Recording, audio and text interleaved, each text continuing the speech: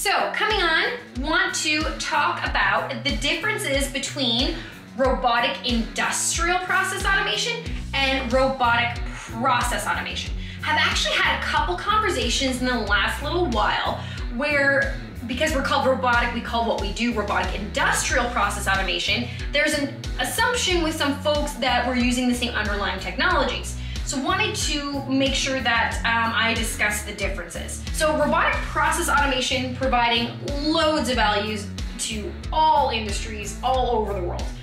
Providing that value by automating human workflows, typically in a business admin setting, a finance setting, so helping folks with tasks such as filling out forms, copy pasting. So using very much a rules-based logic approach.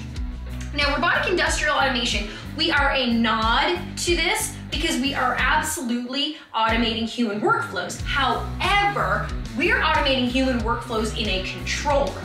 In a control room for heavy industry, you're controlling assets that are highly dynamic.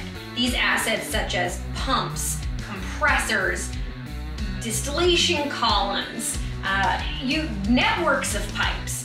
People sometimes think that they all operate in, kind of just doing its thing, but it's not. They're actually highly dynamic. So think, putting branches on your garden hose and turning the water on and off. Things are moving and changing all the time. So to be able to actually automate a human workflow for a control room operator, simple rules-based logic will not work. How I wish it would. Would make our lives so much easier. That is not the case. So for us to be able to solve this problem of automating human workflows for the control room operator, we have to combine multiple technologies.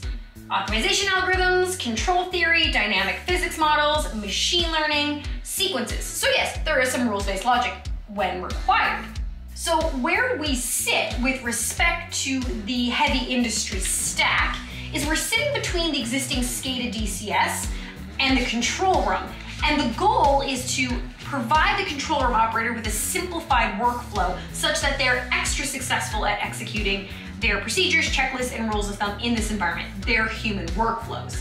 So doing that, again, your control room operator is interacting with SCADA DCS, which is interacting with CruxOCM, Robotic Industrial Process Automation, to operate these highly dynamic, complex systems as simply as possible. And as I said, to do that, rules-based logic alone will not cut it. So I hope that that clarifies and adds a little more light to what's inside how we're doing it. And it may seem like a whole bunch of things, but that's because it is.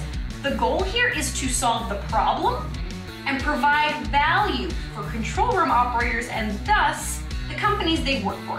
So our energy companies, utility companies, heavy industry companies. The goal is not what the technology is.